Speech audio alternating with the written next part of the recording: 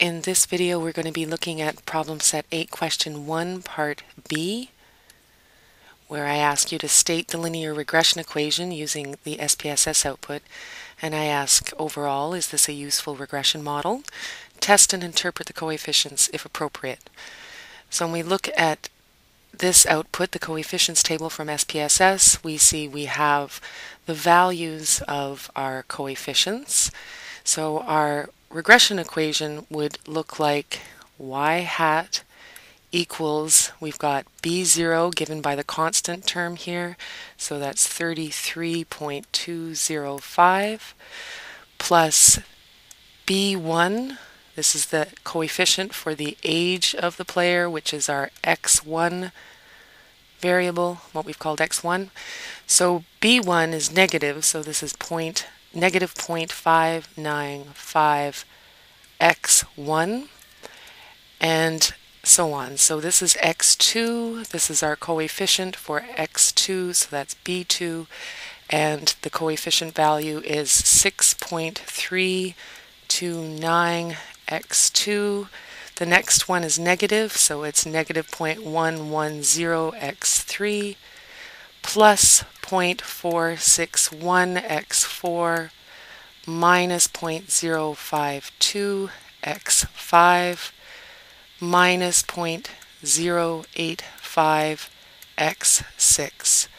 So that's our regression equation for the model that is looking to predict the points earned by a player by the 6 factors or independent variables as listed in this table. We want to know if this is a useful model. So is this model useful?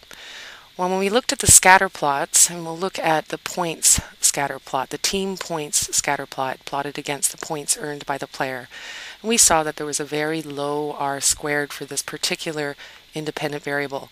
So we see on the line that's been fit that the slope is quite a gentle slope, and in fact maybe that slope is such a small value that it could actually be close to being horizontal, and when it's horizontal there is no relationship between the team points and the points earned. So if we go back to this ANOVA test, what we're doing in the ANOVA test is we're doing a simultaneous test to see if all of the coefficient values could be 0. And if they're all able to be 0, that's telling us that none of the independent variables have a relationship with the dependent variable of the points earned by the player. So if that null is not rejected, that's telling us the model is not useful. None of the variables we've chosen as factors to try and predict the points earned have a relationship with the dependent variable. So our alternative in this overall F test to determine model utility is maybe at least one of these is not 0. So at least one of these coefficient values is not 0. And if at least one is not 0, then, and we'll just erase this. So if at least one of these is not 0, then that's saying that at least one of the variables, the factors that we've picked, have a relationship with the dependent variable. Our test statistic for this ANOVA test follows an F distribution, and from this table we see that we're given our test statistic is F of 68.172, and the p-value, which is called significance in this SPSS output, so that has been given as 0.00.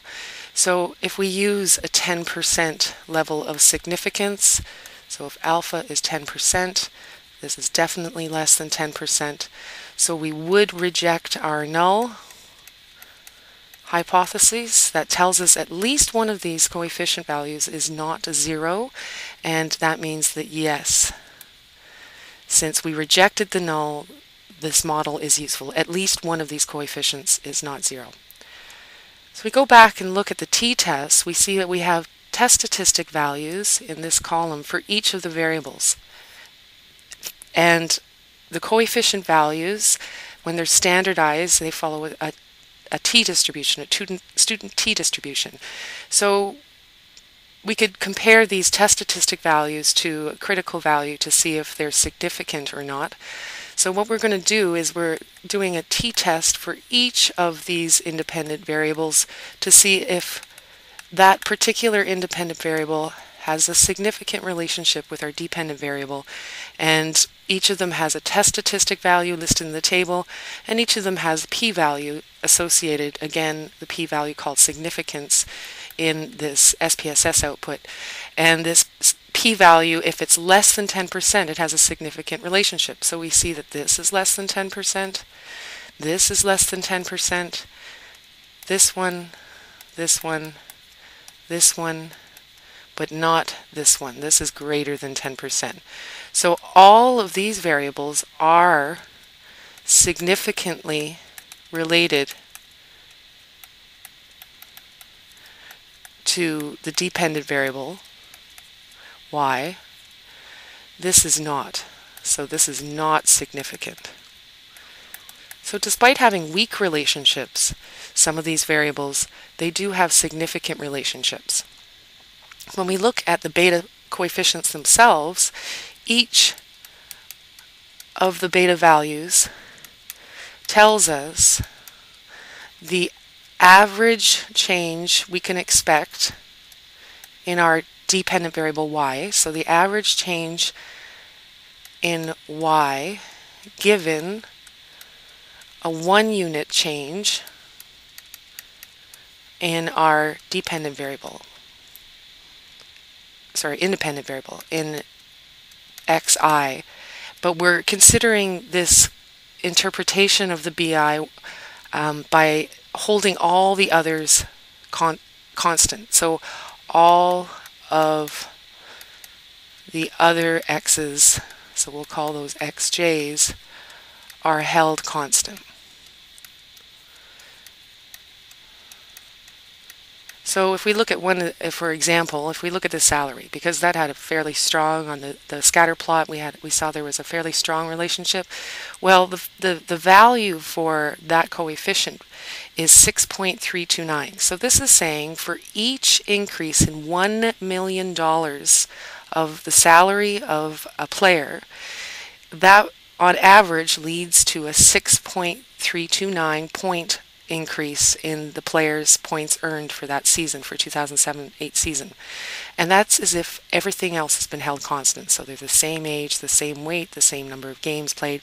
So it's telling us that this has $1 million leads on average to about a 6.329 point increase by that player. And again, this is for the 2007-2008 season. So with the weight of the player, we saw there was a negative slope on the scatter plot, and we see there's a negative sign on this weight. And that's saying for each pound increase of a player, it leads on average to a negative 0.11 point decrease, or a negative decrease to the points earned by that player. So all of these values can be interpreted, but we're always interpreting them holding all the other x's constant. So in the next video, we'll be looking at part C, where we're evaluating the variability of the model.